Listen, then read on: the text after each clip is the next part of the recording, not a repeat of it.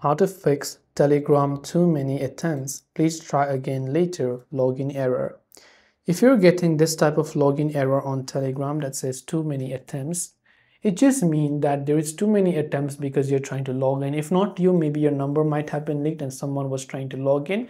It'll just say too many attempts. Now in that case, you do not want to try from the same page over and over again. You can try to completely close the Telegram app. If possible, also uninstall the app if you're not in shortage of data and reinstall the app from your Play Store or your App Store. Now, once you've done that, give it a certain amount of break, like 1 hour or 2 hours or 3 hours. Just give it some break. Sometimes maximum is 24 hours. You might have to wait until that time. Then you can simply go to the Telegram option. And once you've done that, you can simply go ahead and then try to log in to see if that helps you. If it works, perfectly fine. If it doesn't, then Telegram might have restricted your account because it might have detected so much logins, right?